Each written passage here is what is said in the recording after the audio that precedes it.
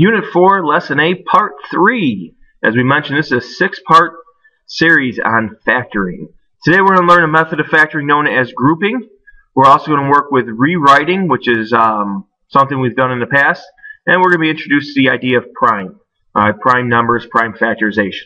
Okay? So our two objectives for today, our first one is to factor a 4-term polynomial. Alright, we don't have a specific name like we do for a binomial, which is 2 terms, or a trinomial, which is 3. We'll just call it a 4-term polynomial. Alright, and we're going to use a method known as grouping for that. Alright, and then the second objective for today is to be able to rewrite polynomials in descending order. Again, that's a review topic. Before we get to our terms here, let's talk about something we all know, prime numbers. For example, the number 3 is a prime number because the only 2 factors of it is 1 and 3, or we say 1 in itself. Okay, so 5 is also prime because 1 in itself are the only 2 factors.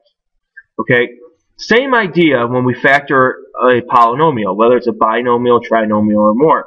Alright, when you cannot find anything, alright, that will work, no GCFs other than positive 1, alright, you can't get to the middle term, alright, we use the idea or the term prime, or we would say not factorable. Okay, it doesn't mean there's no solution. So we're going to write something here off to the side, alright, and you need to have this down. Prime, I'm actually going to put it on top, does not mean no solution. Okay? There would be a solution if it were an equation. Alright, we have something called the quadratic formula that you'll be learning next unit that'll help you solve something that you cannot factor. Okay? The other thing we're going to learn how to do is rewrite polynomials. Once again, this is strictly review. Alright, but when it comes to factoring, you have to be in descending order. Alright, and when you have equations, which we don't have right now, you also have to make sure you're equal to 0. Okay? So let's move on to our examples here. Alright, first off, we're asked to factor, alright, what we would consider an easy trinomial. Alright, our rules for factoring, as we keep saying in class, is number 1, take out a GCF, if possible, other than positive 1. Okay, so when I look here, there's no GCF. Okay, number 2 is going to be to look at the number of terms. Right now, all we know is trinomial after that. Okay. So we would call this an easy trinomial. We're going to learn other ways of factoring, other types of things later on. Okay? So we're going to make our MA chart. I need to get to positive 3 through multiplication and negative 4 through addition. Okay? So when I look at factors of 3, 3 is a prime number. I just went over that. So our choices are either going to be 1 and 3, or we could also say negative 1 and negative 3. Okay? So when we look at this, again, we multiply to get here, and then we add to go this way. So 1 plus 3 is 4. We need it to be negative, so that's no good. Negative 1 and negative 3 is negative 4. So because this has a lead coefficient of positive 1, alright, I could shortcut my answer. You guys don't even know the long way yet. You'll be learning that tomorrow. Alright, shortcut my answer to look like that. Okay. Example B. Similar looking problem, but now the 3 is negative. And let's see what happens here. First of all, we look for a GCF. Once again, there is no GCF. We need to multiply to get to negative 3. We need to add to get to negative 4. Alright? So, factors of negative 3 are 1 and negative 3, or negative 1 and positive 3. That's it. That's the only way we get there. Alright, so 1 minus 3 is negative 2, or we could say 1 plus negative 3 if you prefer, and negative 1 plus 3 is positive 2. Neither one of these are going to get me to 4, so this is an example of a polynomial that is prime. So we would say prime, or we would say not factorable. Remember, prime and not factorable, okay, is not the same as no solution. Alright, just means you can't factor it. Alright, so you got a couple U tries for you to do. in class tomorrow, let's move on to our second example for today. All right, in our second example, we're dealing with the idea of rewriting. All right, so when I look at example 2a, hopefully you notice, all right, it kind of stands out that this guy is out of order. Okay, as you've learned in the past, all right, descending order refers to exponents where this would be a 2, there's an invisible 1, and this would be x to the 0, which we normally wouldn't write, but just there's your 2, 1, 0. So we would have x squared minus 10x plus 21. Keep in mind, it's a big idea that when you move, you take the sign with the number. So this is negative 10x. That is a positive 21 when you move it. Before I factor this, let's take a look at b. You'll notice b looks very different too. All right. First of all, there's 4 terms. 1, 2, 3, 4. Okay. Also, we're not in order. All right. So what I'm going to do is I'm going to put it in order, starting with my highest degree, which is 2. So this is going to be 8x squared. All right. Moving on, I would go to my powers of 1, and there happens to be 2 of them here, so we would collect like terms first. All right, and that would be negative 22x, and then a plus 5 at the end. Okay? All right, let's start factoring this now. Over on the first one, this is what we consider an easy trinomial, again, because the lead coefficient is 1. I'm going to make an MA chart. I have a positive 21 and a negative 10. Again, the more practice we get at this, hopefully the better we get, and we should be able to see that negative 7 and negative 3, when I do negative 7 times negative 3, I get positive 21. When I add those together, I get negative 10. So my answer is going to be x minus 7, x minus 3. If you're not sure why I chose those numbers, we'll go through the list. What are my other choices? 7 and 3, 1 and 21, negative 1 and negative 21. All right.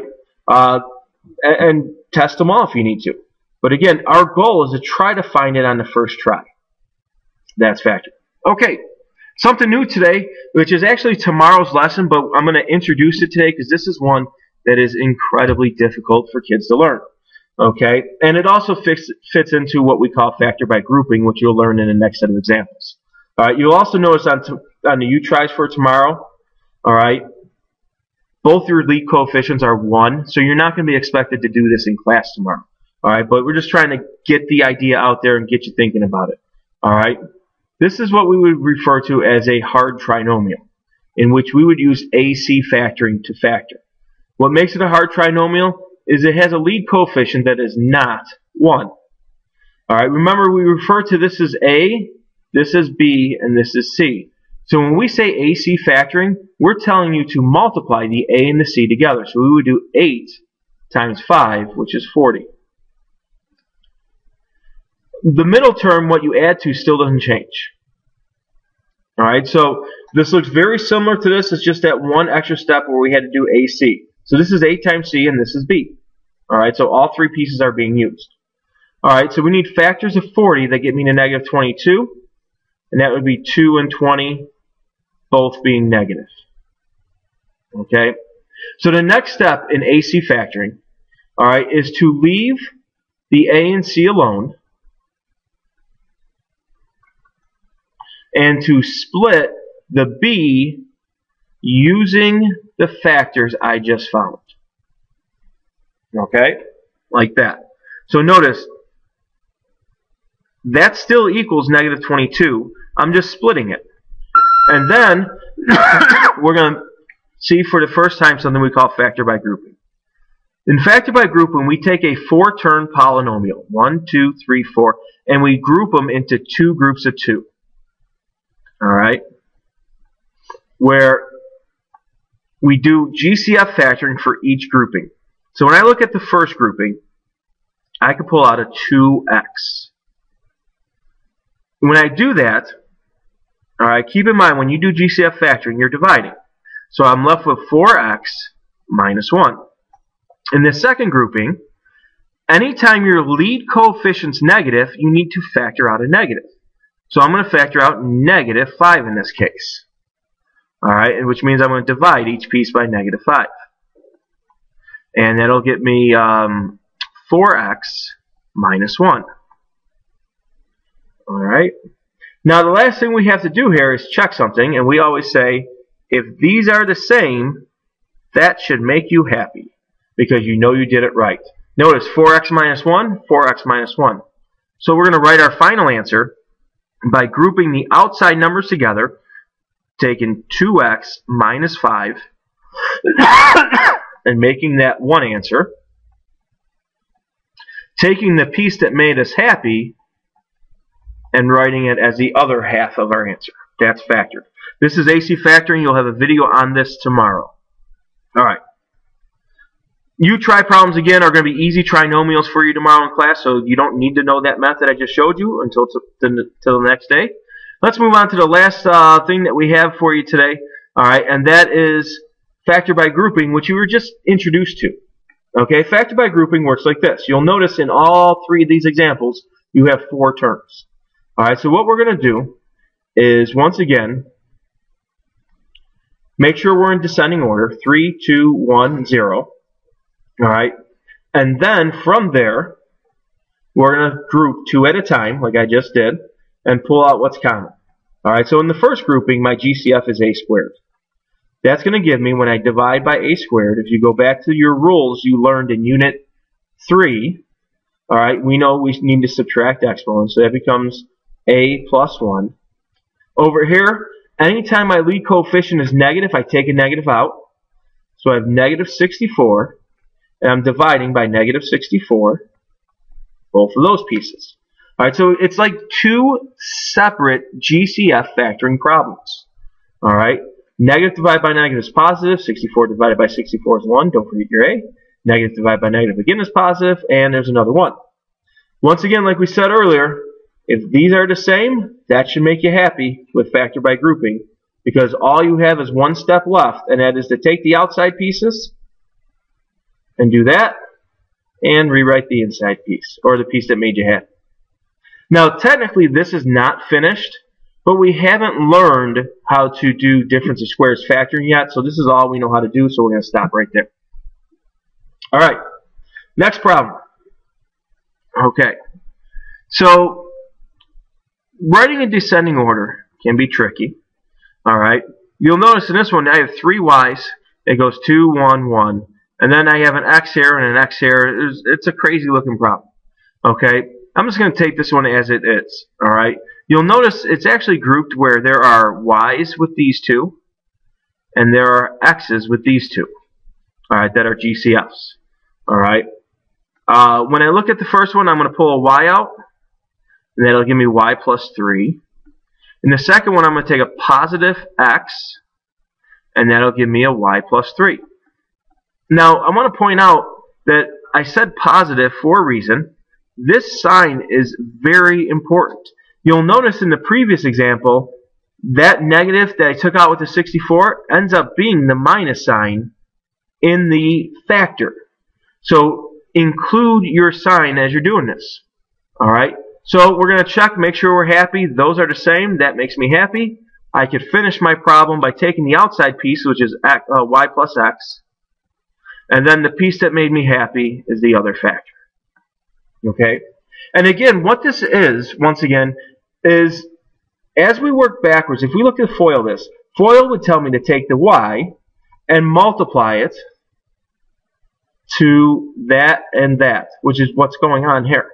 And then I would take the x and multiply it to that and that, which is what's going on right here. Alright?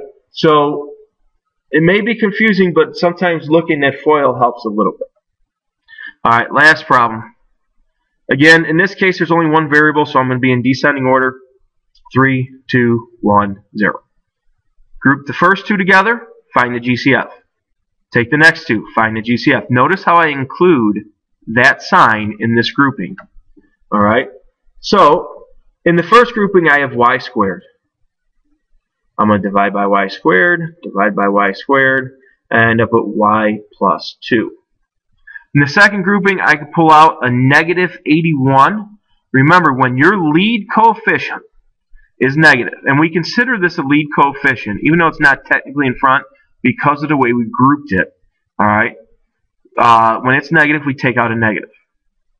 All right. And I think I'm going to run off your screen here. So we should have y plus 2 over here. So again, this says y plus 2. Negative 81 times y plus 2. All right. And we check to make sure we're happy, and we have a y plus 2 here, I have a y plus 2 here, those are the same.